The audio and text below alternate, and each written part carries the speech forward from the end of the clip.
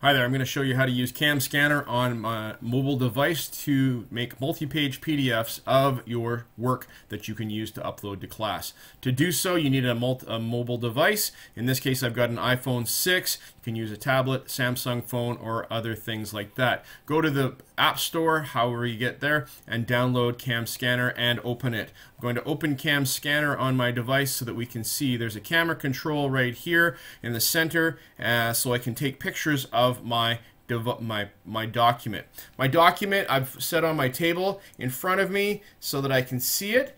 You want to have a contrasting background behind it, and you hold your camera up high above and then press the camera button. It'll image stabilize and wait until there's a nice steady image before it takes a picture. I will do the same thing with the second one here and take that picture. Alright, you can even take handwritten papers such as a pad of paper you've drawn on and done some work on and take a picture of it. I'll show you. I'm going to even take it so that it's kind of skewed like this and how it straightens out. So I've got my three images that I need to take pictures of. I can see there's three right here. I click on the finish on my device. Now the camera goes off and it starts processing those three images.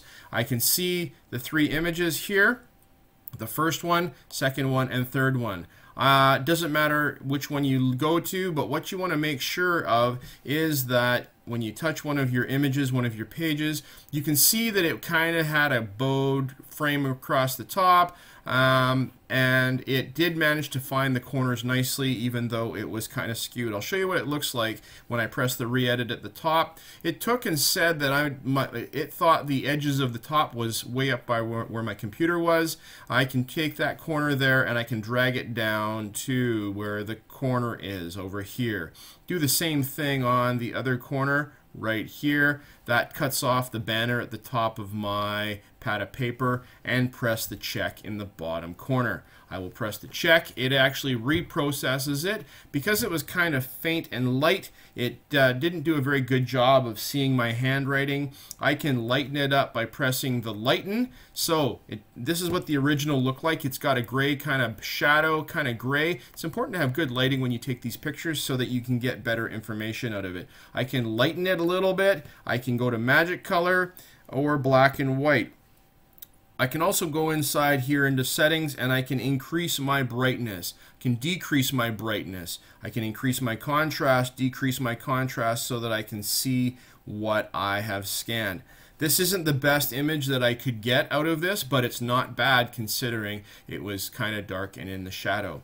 Now, and when I'm done, I press the back at the top here, press back, and I can see my 3 pages of my document. To share this, I push the share button on the bottom, the share icon at the bottom of the screen, and I want to share and keep it as the original size. Now it's important to keep it as the original size so that it is a better quality image. Press the Google Drive, and I want to export mine to Google Drive. But the point is I can get it to my Google Drive and I can use it on my computer. I could even email it to myself. So if I go back here and press share as the original, I can send it as an email right here. This might be the easiest way to get it to yourself. Send it as an email. It opens up and puts send. Now it'll send that email and I will catch it in my email. I can download the file to my computer and carry on. Hope this was informative. You can go back and watch this. If you have questions, don't hesitate to contact me at AVS and we can get you working better with CamScanner. Have a great day.